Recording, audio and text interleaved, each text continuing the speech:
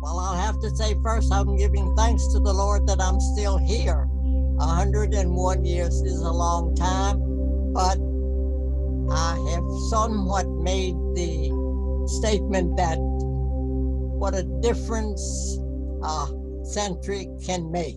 We're here to celebrate and honor Ella B. McLean for her 101st birthday. To live 101 years in itself is an accomplishment, but her life is not measured by length alone, but by breadth and depth, as exemplified by how she has lived her extraordinary life. I don't question God, I have never. I've always said my arms are too short to box with God. So whatever he gives to me, that I will take into consideration. It's in his plan.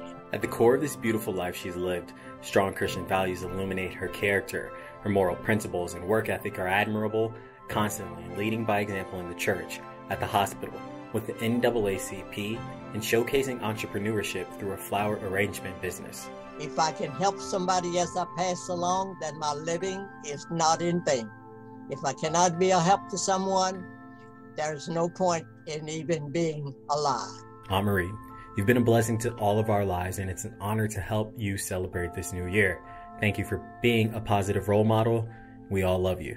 He put us here for a reason, and that is to help bring others to him. And that I will continue always to do.